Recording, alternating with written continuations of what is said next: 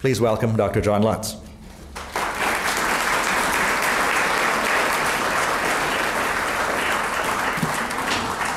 Thank you, John. We're coming up to Canada Day, and Joseph W. Trutch, who I'll talk about today, is one of our fathers of Confederation. I think if anyone in British Columbia could be said to have played a pivotal role in negotiating British Columbia's entry into Confederation, it's Joseph Trutch. And of course, many of you are probably here because he's more notorious for his treatment of First Nations in British Columbia. And of course, as John said, we acknowledge that we're meeting here on the traditional territories of the Lekwungen and the Esquimalt peoples. Trutch has been in the news lately, a little bit.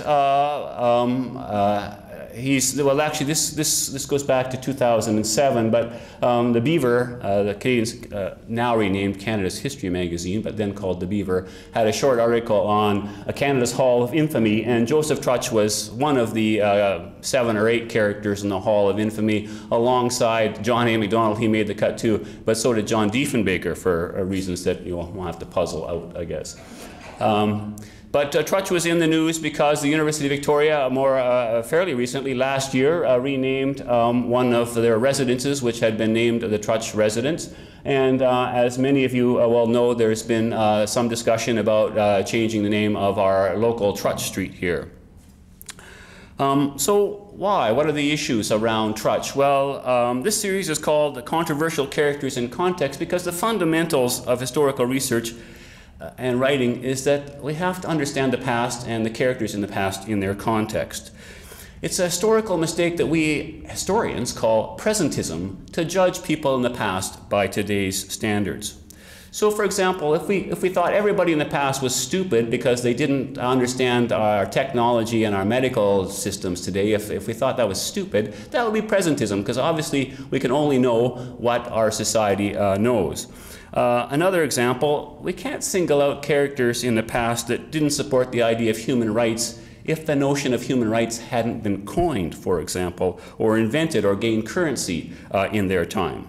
So we can observe people in the past, but we can't judge them against a standard that no one applied or was aware of or would not have made sense in their lifetimes. So our intent here with this series is to talk about these characters in their context. And to understand people in their context, were they typical? Were they ahead of their time? Were they on the fringe? To do that, it's helpful to know what their contemporaries thought about them. And so I'm going to give you a couple of quotes to start off with some of the contemporaries of Joseph Trutch. One of them, Gilbert Malcolm Sproat, sometimes an adversary of Trutch, posited Trutch as kind of a mystery. He said, and this is quoting now, Trutch's story, his story, on the Pacific seaboard reads like a romance, though he was personally thoroughly unromantic. He goes on to kind of pose the mystery. An ordinary surveyor in middle life, not long in the colony, appears suddenly in a close official circle, and in 6 years becomes lieutenant governor of the province, with a large, abeyant Canadian life pension, and by is knighted. When he arrived in BC in 1860, he had no more notion of being within a comparatively short time a lieutenant governor than I had of being the Archbishop of Canterbury. So Trutch arrives in BC and, as Sproat says, in a very short time shoots to the top of local society. One of his colleagues, I guess, at the time of his arrival, Walter Moberly, later well known as a surveyor in the Canadian Pacific Railway surveys, described Trutch in the 1860s as a fine fellow, a thorough businessman, and an honest one too, rara avis in this country. I had to look up rara avis. One of the fun things about doing historical research is you learn new words all the time. So rara avis means literally, well not literally, figuratively, as rare as hen's teeth. And John A. Macdonald, who should know an honest man when he sees one, described Trutch as a man of high honor and integrity, whose advice was always dictated by a regard for the public interest. So that was some of his contemporaries. And then historians of British Columbia have had a look at Trutch, and the early ones thought very highly of him. So this summary from a 1913 history of British Columbia. Trutch, he was a man of more than ordinary ability who combined professional knowledge with practical business experience and capacity. From his former connection with the government as Chief Commissioner of Lands and Works, he was familiar with all the details of government machinery. He also had a peculiarly, I can't say that, but you know what I mean, practical mind, and possessed a sound and evenly balanced judgment. So that was pretty much the description of Trutch. I think carries on pretty well through the 1950s with Margaret Ormsby's History of British Columbia. But the kind of historical thinking about Trutch starts to shift in the 1970s, and primarily thanks, in fact, I guess, putting it bluntly, exclusively thanks to Robin Fisher, who wrote this important book in 1976, 7, 8, Contact and Conflict. And Robin focused on Trutch's Indian policy, and as I mentioned earlier on, he also wrote the Dictionary of Canadian Biography entry. And then in 2007, going back to this, Daniel Francis wrote, Trutch's place in the Hall of Shame is secured by the 7 years he spent as British Columbia's Chief Commissioner of Lands and Works. It's here that Trutch did maximum damage. So this evening I want to ask, will the real Joseph William Trutch, please stand up and explore the idea of why we have a street named after him. This man who was both born in 1826 and died in 1904 in England. So a little bit of a background there. And who was Joseph Trutch? Well, he was, as I said, born in England, but his parents at the time were living in Jamaica, and his father was back and forth from England to Jamaica. His father was a lawyer, started out as a soldier, I think became a lawyer in Jamaica, and his younger siblings, John and Caroline, were both born in Jamaica.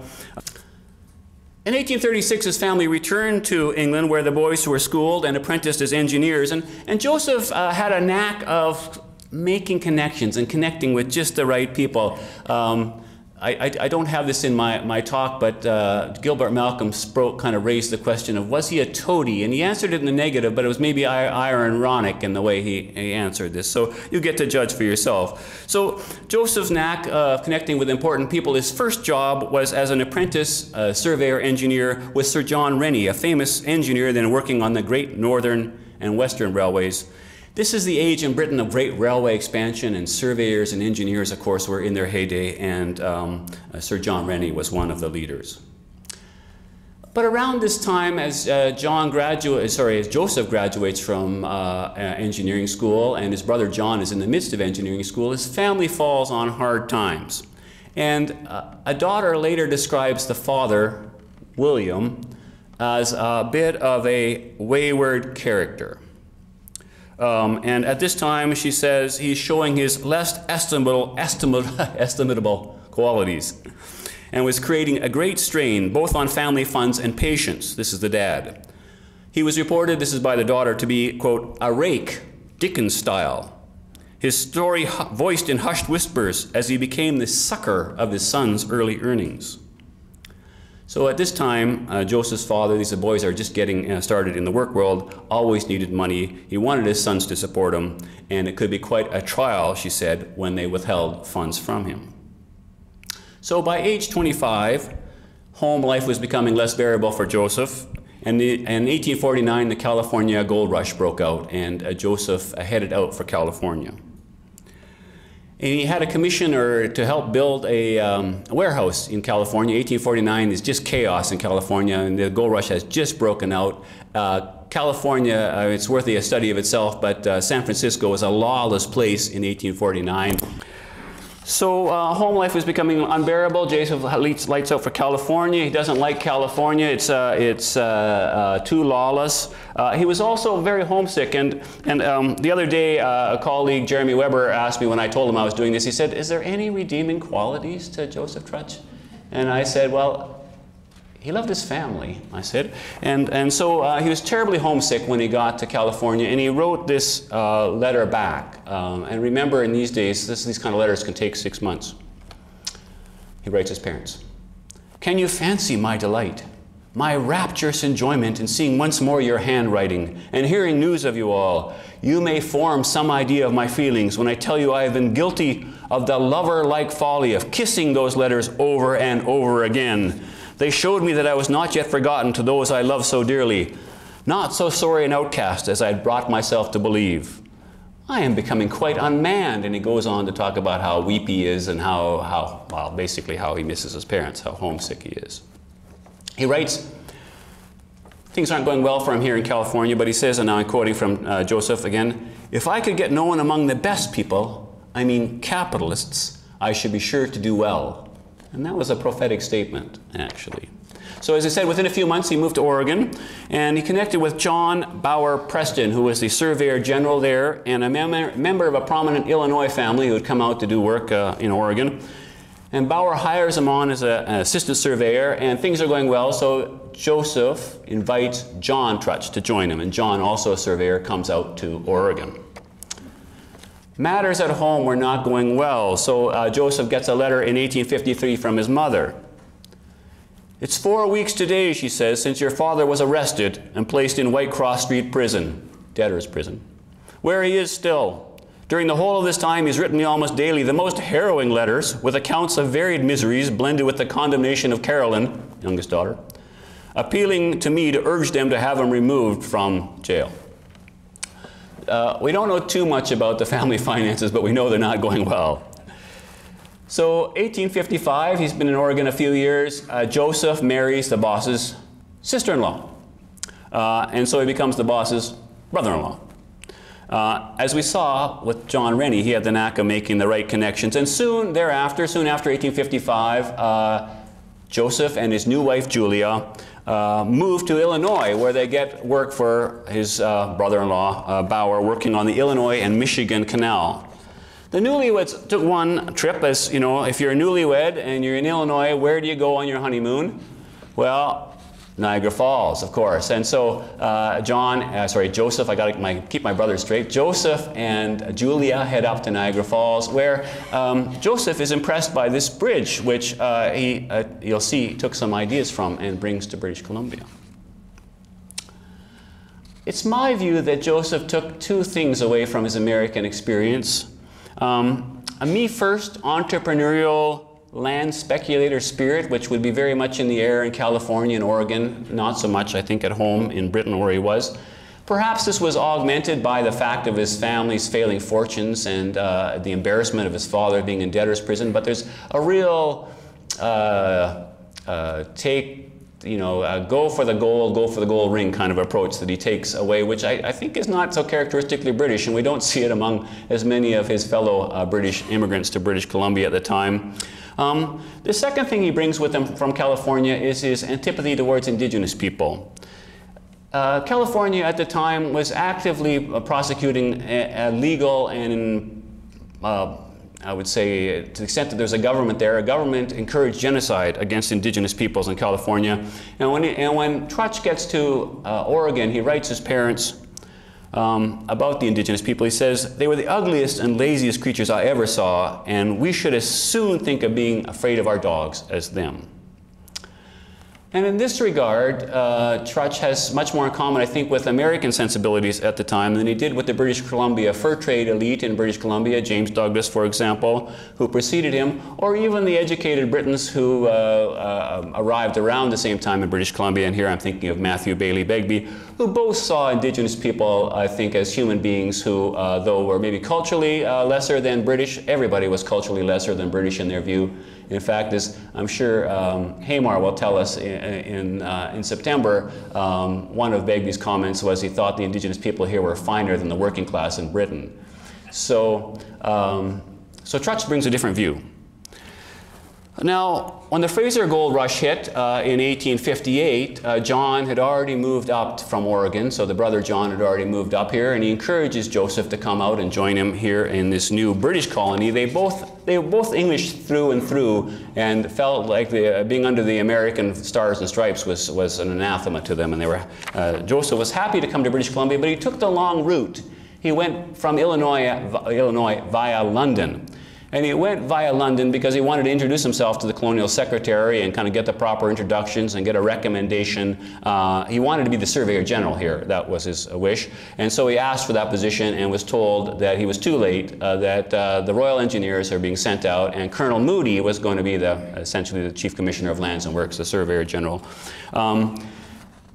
Was it a coincidence that Trutch sailed back on the same ship as Richard Moody? I don't know if that was a coincidence or not, but Trutch had a way of being on the right place at the right time, and so he makes the acquaintance of Moody on his way here, and within months of arriving here, he has a $10,000 contract to survey the lower mainland into 160-acre lots from Moody. Likely around this time, 1860, and it's 1860, 1861, Trutch purchases land here in Victoria. So he's already comes with some resources.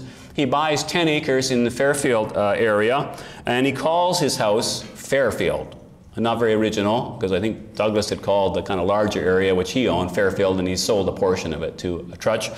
But he calls his home Fairfield, and the Trutches themselves had no children, but they invited Carolyn out, and of course John was already here, so the younger daughter, they invited the younger sister, and all of their mother came to live with them. Father drops out of the historical record after he disappears into prison. We don't know what happened to father, but clearly the family left him behind.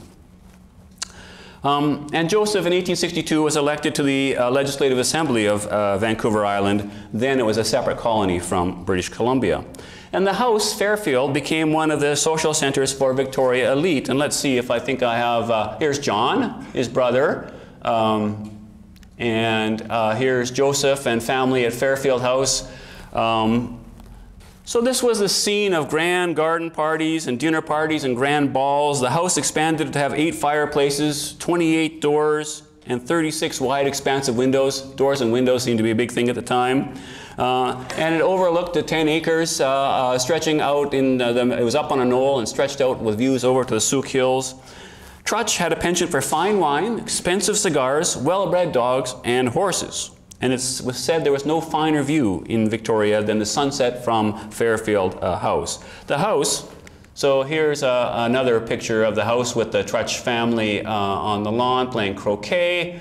The house still stands today. Let's go there. There's the house today, 601 Trutch Street. At one of the soirees in Fairfield House, Caroline meets Peter O'Reilly, dashing young gold commissioner at the time, and in 1863 they marry. Later, Peter O'Reilly becomes Indian commissioner for the federal government, and later still becomes a judge. And so I think in this scene here, we see the O'Reillys and the Trutches playing croquet together. A little bit of historical trivia, and you know, historians love trivia. This desk on the right is Joseph Trutch's desk, which lives today in Point Ellis House. So the O'Reillys together built Point Ellis House, which still stands today as an historic site. And if you haven't visited Point Ellis House, I really encourage you to do so. It's been restored, I think, to about a turn of the century furnishings, I guess, and interior. And so one can get a sense of, I think, the Trutch life and the O'Reilly life very much by visiting the O'Reilly House, Point Ellis House. The picture on the left is just the dining room in the Point Ellis House. But this Trutch, evidently, this desk was Trutch's desk, which I guess he gave to Peter when he left the province. And evidently, in the 1970s, the owner, who was the last O'Reilly to live in the house, found a key somewhere in the house and knew that there was a secret compartment in the desk, and apparently matched the key to the secret compartment, opened this compartment that hadn't been opened in 50 or 60 years probably, and pulled out a package of private letters from Trutch to MacDonald, Johnny MacDonald. I'm not quite sure what happened to those letters. I hope they're in the BC archives, or maybe they're still in the attic of Point Ellis House, because yeah, a mystery still. The Trutch brothers, surveyors, they become road contractors, and they bid on helping build the Caribou Road. They get a $48,000 contract, which is a lot of money in those days, to build part of the Harrison-Lillooet route to the goldfields. And then the Caribou Road, they get a contract to build a stretch from Chapman's Bar to Boston Bar. And these are big operations. They employed like 100 men on each of these road building operations. So they're moving lots of men and equipment and shovels and picks and feeding them. These are big jobs, but Trutch's perhaps his most significant engineering feat in this time was the here's the Caribou Road, a picture of it on the left, but actually apparently the only picture we have of men working on the Caribou Road on the right. Not a great picture, but photography was still relatively novel in the late 1850s, early 1860s. So you recognize the resemblance, but so Trutch builds this bridge at Alexandria, the Alexandria Suspension Bridge, the only crossing of the Fraser River at the time. Incredibly, that bridge was constructed between June and September 1863. Think about the Mackenzie overpass or the bridge over, the Harbor Bridge here. It was a span of 268 feet, 90 feet above the river, and it was rated to carry 3 tons. And Joseph Trutch knew it would carry 3 tons because this is what he did, and you have to think about sibling relationships here. He loaded up a wagon with 3 tons and put his sister on the top to test the bridge on the first day of the opening. So either he was very confident or he didn't have a great relationship with his sister. So obviously already doing very well financially, but the bridge construction made him richer still. Governor Seymour, who takes over from Douglas in 1864, reported that the tolls that Trutch received from the Alexandria Bridge are now worth about 4,000 pounds a year. Pounds are trading at $4.85, so we're getting close to $20,000 a year in tolls, and by comparison, the Chief Commissioner of Lands and Works, a job that Trutch eventually gets, paid 800 pounds a year. So he's getting 4,000 pounds a year from that bridge, and he buys a half interest in the new bridge at Spence's Bridge, which also generated 4,000 pounds a year. So he's only getting half of that interest. So he's doing rather well for himself. I quoted from Gilbert Malcolm Sproat earlier on, and he's written a lovely little memoir of Trutch, as he has of some of the other figures of his time. And here he says, gradually Trutch had become more or less indispensable outside man in Lands and Works, business on the mainland, a faithful clock that never struck before its time, a nuncio who delivered with the fidelity of the errands of the gods. So a reliable character as far as the Lands and Works departments goes. 1863, the Royal Engineers get recalled to Great Britain. And Moody, guess who he recommends to be his replacement? But Douglas is not up for this because Trutch has too many conflicts of interest. He speculates in land, and of course every bit of business or every bit of surveying he does past Alexandria Bridge drives traffic across his bridge and gets him more money, so he's got this serious conflict of interest. So Douglas demurs and doesn't proceed with the nomination, but he gets replaced in 1864, and Governor Seymour appoints Trutch Chief Commissioner of Lands and Works on the condition that he divest himself of his bridge. So Trutch's first suggestion was he will do that, he'll give it to his brother, and that didn't fly with Seymour. So he said, I will get rid of it by and by. And as far as we know, he kept the bridge the full 7 years of his kind of contract, the toll contract that he had. So Trutch's new position as Chief Commissioner of Lands and Works put him in charge of the Indian reserves, and this is where his infamy begins. Trutch denied the existence of the treaties signed in the 1850s by Governor Douglas on Vancouver Island, and he denied the validity of indigenous or Aboriginal title, which the treaties themselves represented. Governor Seymour himself was, when Governor Seymour arrived, he was aware that Douglas had this great reputation among the indigenous people, and so he on the Queen's birthday in 1864, he had this grand event at New Westminster, and invited all the First Nations chiefs from miles and miles around, from Butte Inlet up to Clinton and through the interior. They all came, and he promised Seymour that he would not, because this is what they were concerned about, touch their reserves, that Douglas had been good to them, and he would not touch them at all. And more or less immediately he begins to instruct Trutch to reduce the reserves. And this was a view that Trutch supported, saying, this is Trutch now, "I am satisfied from my own observation that the claims of Indians over tracts of land on which they assume to exercise ownership, but of which they make no real use, operate very materially to prevent settlement and cultivation."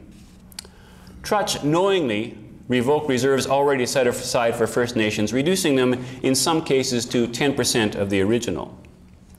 Well, James Douglas had instructed his officials on the mainland to lay out the size of reserves that the First Nations had requested.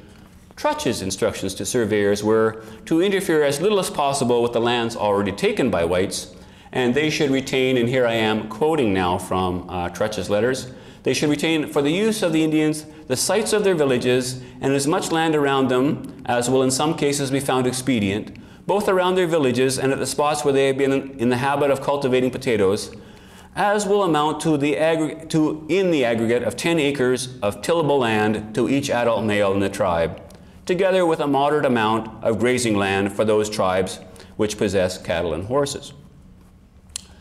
So 10 acres per person is what, or per adult male per family essentially was what Trutch was recommending. Just for context, at the same time, if you were a white settler, you could preempt or homestead, essentially claim, more or less free, 160 acres of land for your family at this time. Trutch was also no doubt instrumental in reversing Douglas's policy, which allowed First Nations to preempt land themselves, 160 acres per family, as any white family could. So under Douglas's administration, it was possible for Indigenous people, as non-Indigenous, to preempt land. But under the Seymour-Trutch administration, that was reversed. So this is the Fraser Valley, this is Sumas Lake, and these dark areas are the reserves laid out by Douglas. And this is the same area after the reserves had been shrunk by Trutch.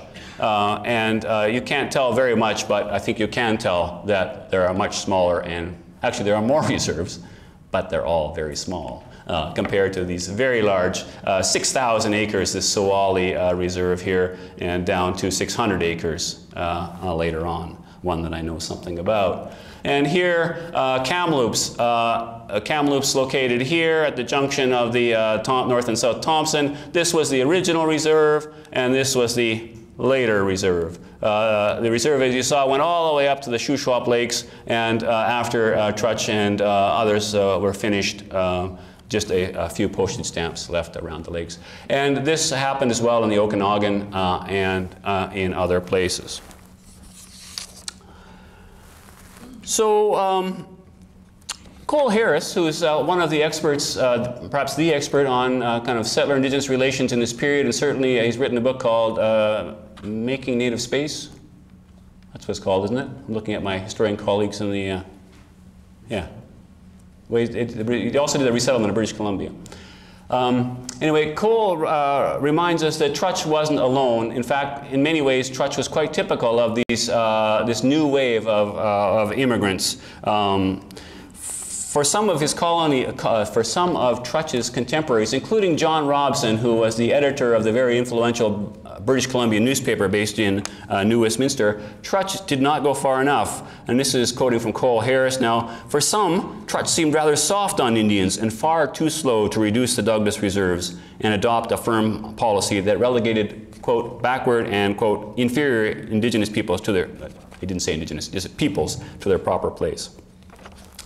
So this was, Trutch's main claim to attention as Chief Commissioner of Lands and Works.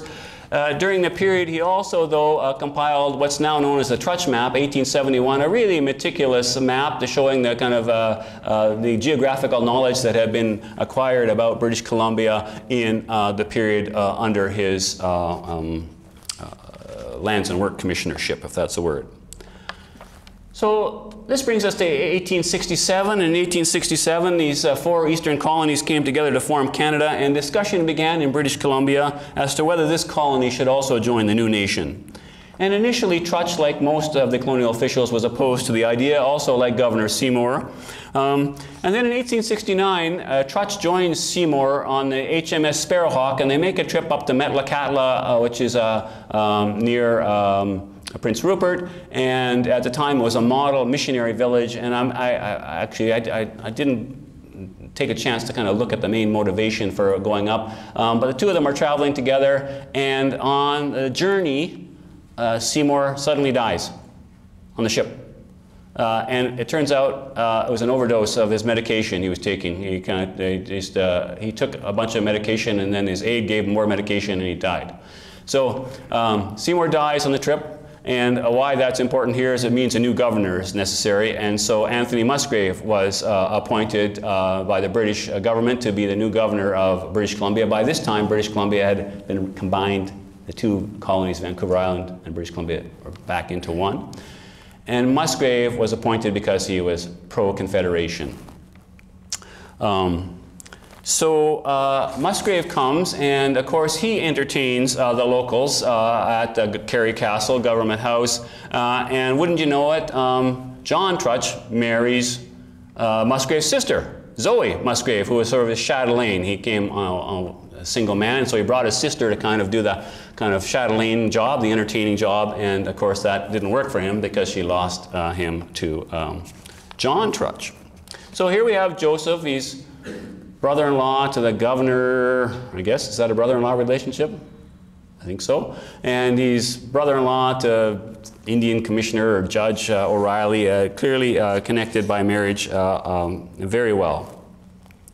And so it was that Governor Musgrave appointed Joseph Trutch to lead the delegation of 3 to go to Ottawa to negotiate British Columbia's entry into Confederation.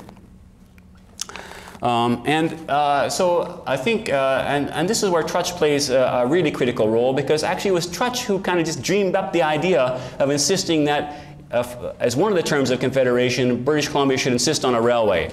Nobody else, Helmken or Carroll or even Musgrave or others, thought that was at the least bit practical. But Trutch, who had been a railway engineer and who traveled quite a bit back and forth and had by this time been on the kind of railways that's crossing the western United States, he knew it was practical. He suggested the idea. It gets embedded into the British Columbia's conditions, and off the 3 of them, Carroll, Helmken, and Trutch, go to Ottawa.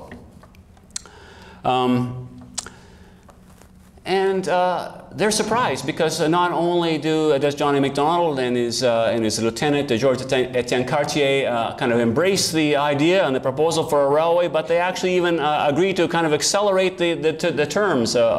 They would build it faster than even British Columbia had thought was possible. And so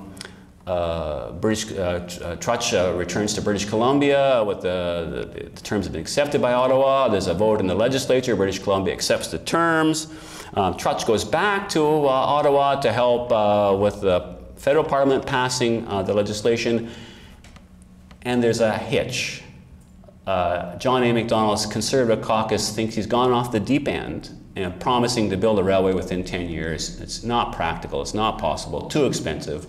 And so his caucus is not going to back the Prime Minister, Macdonald, in approving the terms. And if the terms hadn't been accepted in Ottawa, then they would have been thrown back to British Columbia, and the whole discussion about British Columbia entering Canada would have been thrown open again. So Macdonald, actually I think it was Cartier, brings Trutch into the caucus meeting, even though he's not a member of caucus, and Trutch promises the Conservative caucus that British Columbia would not hold Canada strictly to the terms.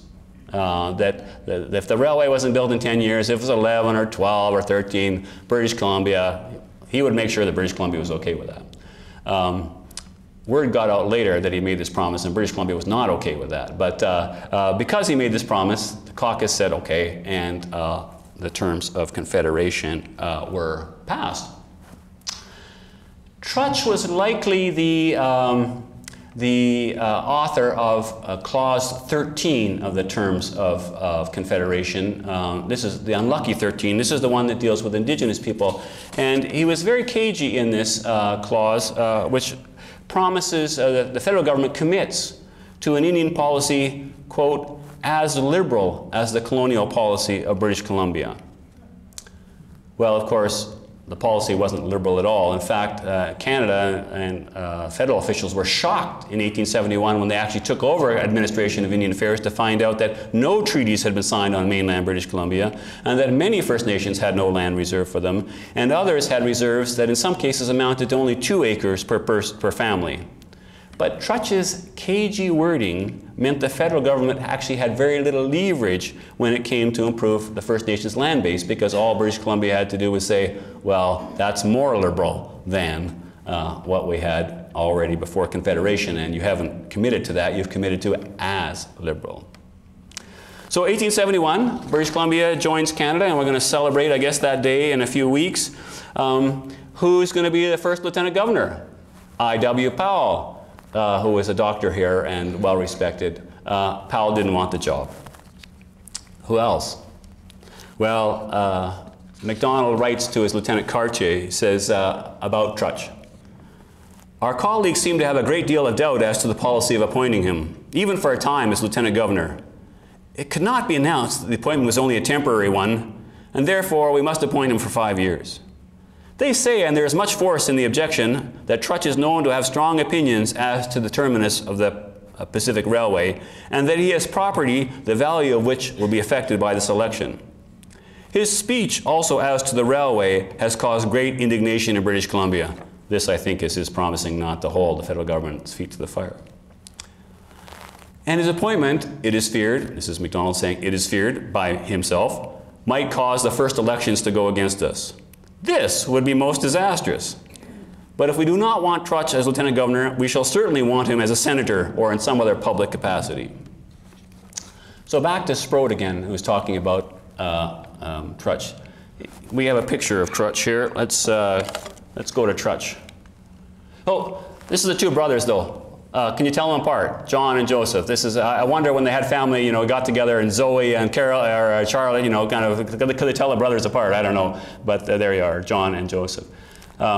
And here, Helmken, Carol, and Trutch on their way to Ottawa. This is obviously a contemporary sketch by Robert John Banks.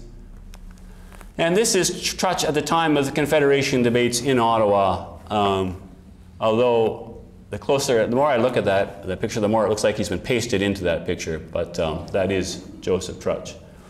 And, oh, there he is as Lieutenant Governor. Spoiler alert. Trutch is described, and here you see a picture of him this way by Sproat. A round-bodied man of average stature, ill-hinged about the knees, compact head with scanty fall of light brown hair, shrewd gray eyes, and a plain manner, curiously streaked with pompousness. Yet it wasn't haughty, and he seemed always to be listening to the sound of his own voice, though usually what he said was to the point and cogent. There's kind of mixed messages in that review there.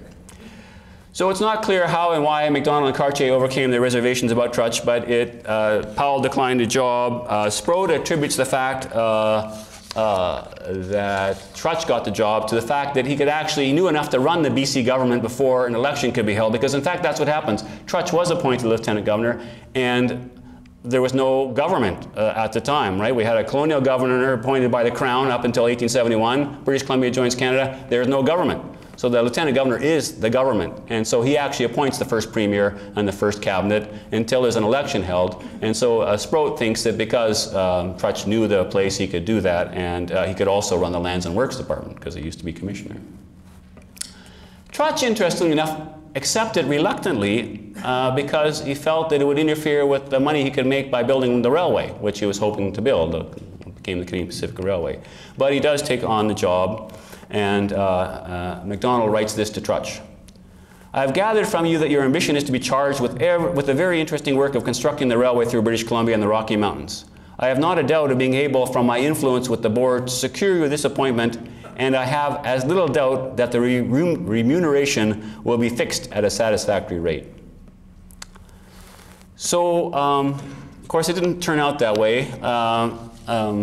John A. MacDonald gets caught in a bribery scandal where he had promised the railway a contract to American railway interests in exchange for very generous donations to his campaign. And so in 1873, the MacDonald government falls, and Trutch is abandoned. He's Lieutenant Governor. He's not going to make any money off the railway. And he finishes his term in 1876. He has much debate about whether he's going to finish his term or not. He's totally bored by the job. He's not interested in the job. So at the end, 1876, he retires, goes back to England. Then MacDonald gets re-elected. And MacDonald then appoints him to be the federal agent in British Columbia, which doesn't sound like a big job, but it's a federal agent who basically directed the railway contracts and ran the construction of the railway and the graving dock and the Esquimalt and Nanaimo Railway and all of those things. So MacDonald then, Trutch then spends the period of 1885 to 1890, 1880 to 1890 as the federal representative in British Columbia. And in the middle of this period, he meddles as much as he can in Indian affairs because he's the federal representative in British Columbia and the federal government has responsibility for Indians, according to the Constitution. And he has a run-in with Matthew Bailey Begbie in 1885 when, as the federal representative, he starts to build immigration sheds on the Songhees Reserve. And the Songhees chiefs engaged a lawyer and went to the Supreme Court of British Columbia to enforce their Douglas Treaty rights. And the Douglas Treaties promised the Songhees that they would have their village sites reserved for their exclusive use forever.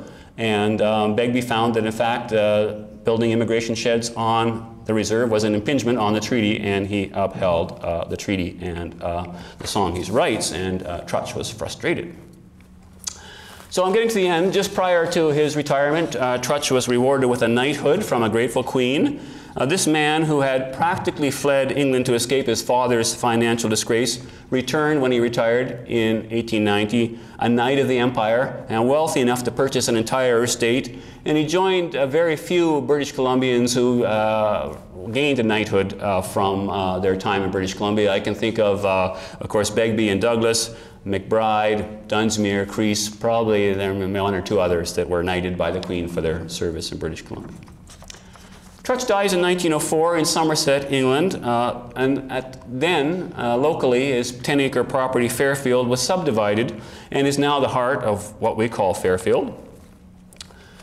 Took a while to subdivide the property and settle the estate, so it was a couple of years later when the developers were naming the streets in the new subdivision. Oh, there's Trutch the Mason, Sir Joseph Trutch, 1896. And so it was that in 1907, the Trutch property is being subdivided, and they named the house, the street that ran in front of his house, Trutch Street. The timing to me suggests that the street was not named after the Lands and Works Commissioner, or the father of Confederation, or even the first Lieutenant Governor. Only after he was dead and the property was being subdivided were they looking for names for the local streets and decided to call the one that ran in front of his house Trutch Street.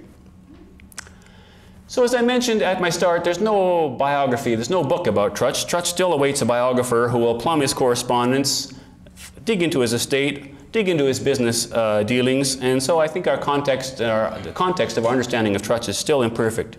He was often thought of by his contemporaries as a practical and honest man, and he may have been. He certainly avoided any of the scandal that plagued his friend MacDonald and several British Columbia politicians at the time.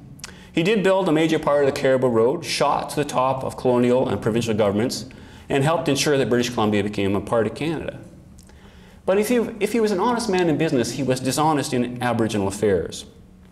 In retrospect, we know that he lied about Douglas's instructions and policies, about treaties, and that he represented one spectrum of colonial mentality when it comes to Indigenous people.